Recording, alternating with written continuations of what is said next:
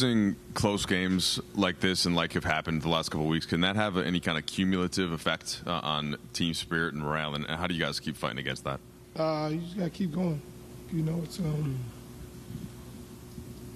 could be easy, like I said last week or yesterday, well, a couple days ago. Easy to point fingers, but stick in it, have each other's back, and that's what we're all about.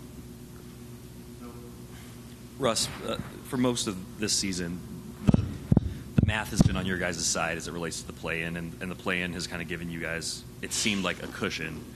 Now you guys are at a point where you're like 2 games out of falling out of the play-in, and it seems like it could go one of 2 ways, right? What's your degree of confidence that you guys are going to, or are motivated to rally and get into one of those spots and try to make a run at it versus it going the other way? Super confident that we're going to be all right.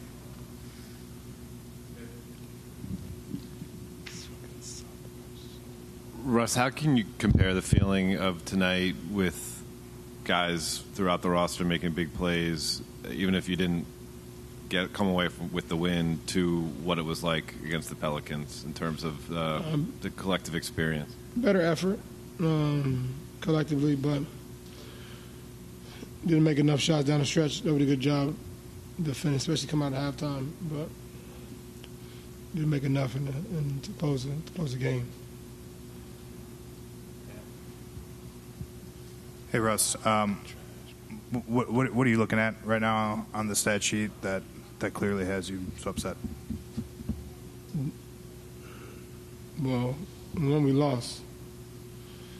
Number 2 is that looking at how I need to be better. That's it. Russ, just to follow up on that, what stands out to you about how you need to be better? I just got to be better. Overall, what I'm doing right now ain't good enough. Ain't good enough. You said super confident about the play-in and what's ahead of this team. Why is that?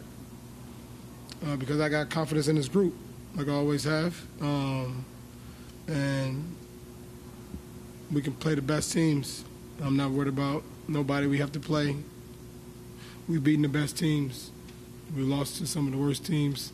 So, our confidence and my confidence in this group is extremely high because I know we're capable of when we put our mind to it and do exactly what we need to do on a night-in, night-out basis.